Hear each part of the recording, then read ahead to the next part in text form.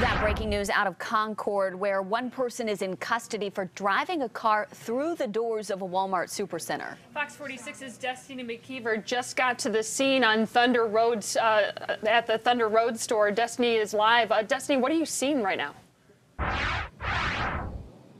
Well, so far, Morgan just got here. We're seeing a lot of police cruisers here on the scene. I'm going to step out just so you can take a look at what we've been looking at for the past couple seconds here.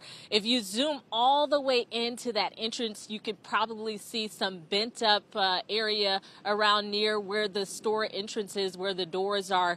That's where we believe that car crashed into, but because we're so far back, we can't really see too much. But police said the incident happened at this Walmart here on Thunder Road, and they say it happened early this morning. Because of the COVID hours, though, the store was closed and no one was inside at the time of this crash, but the driver responsible was taken into custody. No details about the charges that person may be facing right now, and so far no injuries have been reported. But again, several police cruisers still here on scene.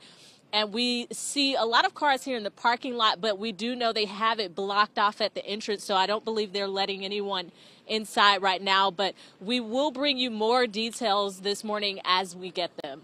Back to you guys.